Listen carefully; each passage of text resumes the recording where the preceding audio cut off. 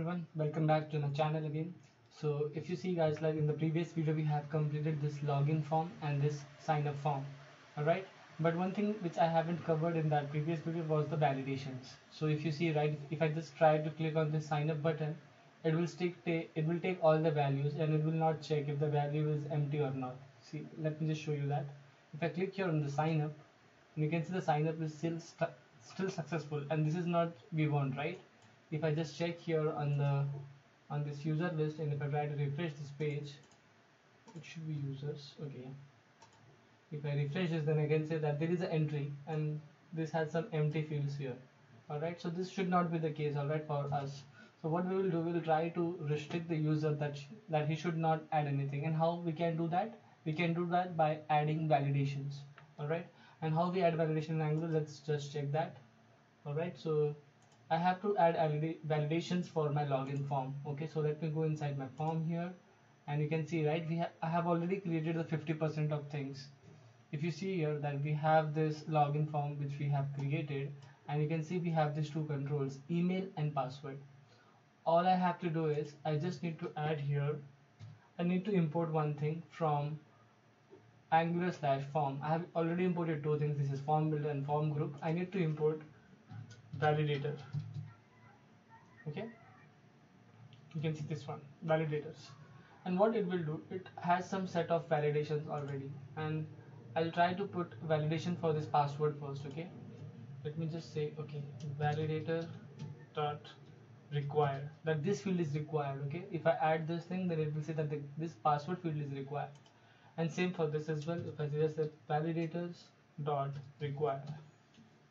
Okay, once I have these things, I have to do like, okay, so if the form is not valid, okay, so I want to throw some error, right, that it should write here something like that this email is required and this password is required. All right, so let me just try to do that on the HTML. Okay, I'll just go here, and below this I'll have a breakpoint. Yep, and I'll have a span tag, and I'll use class as text changer. This will make the text as red color because I want to show the errors in red color. So I'll make use of this class text changer. Okay, and what message I want to show? I want to show that this it will be an asterisk mark saying that this email is required, like kind of. So I'll just say email ID is required. Okay, all right, and for that, when it will show for some conditions when it should show. So I'll put some condition here. I'll make use of ng if directive, and I'll just say that, okay, when my login form is dirty, so I'll just say login, I hope this is the login form. Yes, so login form dot, and from where I'm taking this login form, this name should match this. Okay, ng if my login form dot controls. Which control I want to validate? I want to validate the email controls, and this email should match this email which I have created. So I want to match. So I want to create a validation for this email. All right, and I'll just say that if this is dirty, and I'll have one more condition, and if my login form, all right, if my login form has error, which error it should have? It should have, if at all it has a error called as required, and for which control? For email. Then show this email ID is required. So this is the condition by which it will display the message. Okay, I'll just copy this span tag and paste it below the password. Okay, now if you see here, right, I have to do the same thing as well. I just need to change the name around. Like, now which control I want to test? I want to test for password control. So I'll just say password, and if my password is dirty, if my password field is dirty, and if at all it has error required for password, then show this that password field is required. I get just remove this and just say password is required. Alright, so now let me just save things, and just let me go on the browser and check if it is working or not. If I just type anything, now you can see my form is dirty and it is saying that, okay, email is required. So there is a validation called as email is required. And same for the password. If I type something and if I just go back, and you can see this tells that okay, email is required.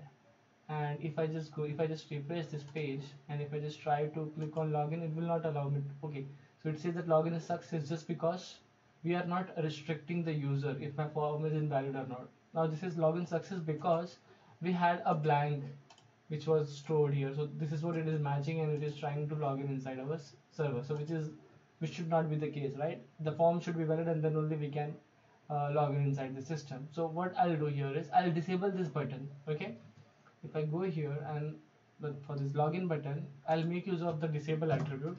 So we have, so inside the square bracket, I'll just say disabled if disabled is true. So I'll have the condition if my form is invalid, okay, then disable that button. So how can I do it? I'll just say login form, okay, dot valid, and I'll just make use of the negation that if it is true then it makes it false and all that, the vice versa. So what it will do now, if my form is invalid, then it will disable the button. Let me save it. Let me just go in the browser and check. Now you can see if I click here, it is not functioning. Alright. So now when this form will be enabled, when my all this validation is there intact. So let me just write an email now. I'll just say james@gmail.com. Still you can see it is not enabled. I need to make this form valid, then it will get enabled automatically. If I just type something, you can see now it is enabled. Now if I try to log in, it will not allow, that user not found because my password is incorrect. Okay, now my password is 1 2 3 4 5 6, and now this can be accessed. So now if I click on login, and you can see login is success. Alright, so in this way we have completed the validation for login page, that the form should valid and then only we can log in. Alright, so let me just do the same thing for sign up user as well, so that this button should be disabled and I need to have all the validations here intact. Right, and I can see this is not looking good. Like I should see that full name and mobile number. So let me just change that as well. And please, if you guys are following my video, then please go ahead and change it like accordingly. So it will be kind of serious for you as well, that we are just, because today I am doing validations, next day I will be doing login with a pure backend. So we will be using MySQL database and we'll try to like communicate and do some all that calls from database from backend server. So I'll go ahead and create a .NET Core as backend. I'll try to make use of web APIs and all that stuff later on. All right. So yeah. So let me just change the placeholder to full name, and for this it should be mobile number. All right. I think rest everything is good. Let me save it and let me just add all those conditions again. So what I'll do, I'll just go ahead and copy this span tag from here, the same for ng if condition where I have to put. So I'll just copy this and I'll go in the HTML of sign up page and paste below it. Okay, so now what things I need to change? So for that, what condition I want to check? I want to check for sign up form. So I'll just copy this sign up form and paste it here, and sign up form dot control. Which control I want to check? I want to check for full name. If my full name is dirty, and if my login form has error of required, and for which control? For full name. So it will show that full name is required. Let me just remove this email ID and let me have this full name is required. And in the same way, I'll just copy this again and paste it for mobile number as well. Let me go down here, and what I'll do, I'll just have to change the control name. So because I'm checking for mobile number now, so I'll just say mobile, because this name should match this one. I'm repeating this again, so please guys don't get confused. This should match here. Okay, let me go and change here as well. Control Z. There was a mistake. Okay, so I'll just change this to mobile again. Okay, so required for mobile, and let me just copy this thing again and paste for remaining two, email and password. Okay, for email I just have to check for email control, so I'll just replace the mobile with email dot dirty and required for this email.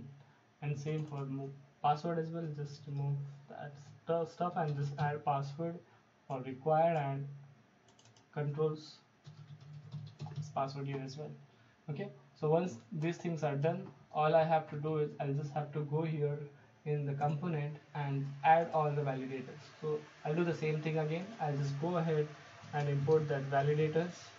Okay, here it is, and I'll just have all the validators here intact. So I'll just say validators dot required, and let me copy this and paste it 3 times here.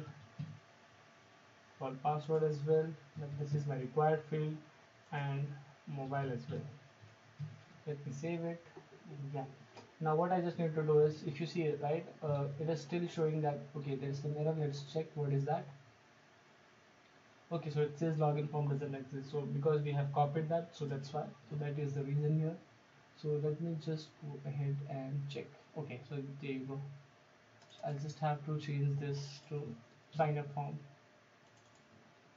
Control V for this as well, and the last this one. If I save it, let me check. Now compile successful. Now what I have to do, I just have to disable this button again, the sign up button. So how I can do, the condition will be same. I want to disable it when my form is invalid. So I'll just say sign up form, alright, dot valid, and we have this negation which will change this true to false. So now if my form is invalid, then disable. If I save it, if I go in the browser, you can see now I will not able to click the button because this is disabled. And if I go here and just write some stuff, and I can see the all the validation is there for email as well, for password as well. All I need to do is I need to just change the validation messages, error messages. Let me just go here and change it to mobile number is required, and mobile number is required, and for this I have to change this to email ID is required. Okay, and same for this last one, which is password. I'll say password is required. I save it, go in the browser. Now things are pretty much done. If I see, all the validations are showing me now if my form is dirty, and it is not getting enabled. This button will be enabled only when the form is valid. So let us just create one entry for the name as Chris Morris, mobile number, email address chris@gmail.com,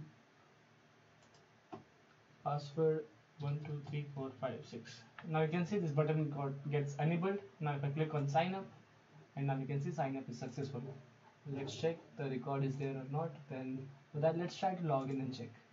Okay, so we have written chris@gmail.com and password 123456. Login is enabled again. Click on login. The login is success, and you can see that. Okay, now this looks good. And it says that okay, your form is valid and you can log in the system. Alright guys, so in this way we have completed the validation part in Angular, how we can do this validation, and this validation belongs to reactive forms. Okay, so this was the reactive form validations which we have covered in this video. If you have any doubt related to this, you can go ahead and ask me in the comment section. I will be definitely gonna answer each and every questions there. Alright, and for any other like updates, or you want something like from me, some discussion you want to do, then I have my Telegram group link in the description below. You can just go ahead there and join, and we can have a chat if you have any issues related to Angular, .NET Core, or any other technical stuff. Alright, so yeah, till that time, bye bye and keep learning.